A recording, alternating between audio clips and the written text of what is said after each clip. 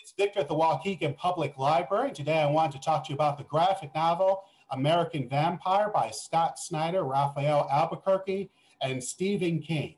As you may have guessed from Stephen King being on it, this is a horror novel, which originally started with Stephen King simply being hired to write the background story of one of the characters, but then he ended up participating a lot more in the writing. It basically covers two stories with a theme about the vampire menace. The tone is creepy and gruesome, and the illustrations are quite dark. We start with Skinner Sweet in the 1880s, who is an anti-hero. He's tormented by some vampires, and then he's left for dead. But unbeknownst to the vampires, some of their blood fell upon him, and he ended up becoming a more evolved vampire. Skinner Sweet is not killed by sunlight, and he is able to hunt during the day. This story leads into a second story concerning Pearl Jones and takes place in the 1920s.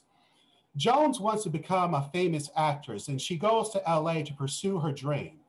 But she then discovers that LA is a lot more dangerous than she had anticipated, and she is left out for dead.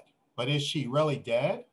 Well, if you not only want to read these stories, but also discuss them, join us for a graphic novel club, which will be meeting on June 21st at 5:30 over Zoom. If you're interested, go to the library's website to the calendar page, click on the link, and then you'll put in your name and email. And once you put in your email, you'll receive the link shortly before the meeting on, how to get in. That way you can discuss what you thought of it, how you felt about it, if you read any other works by these same writers. Remember, the library is open now. People can come in for an hour and a half, and you can use the computers for an hour and 20 minutes. Come take a look at the graphic novels, manga, books, audiobooks, Blu-rays, DVDs, even video games.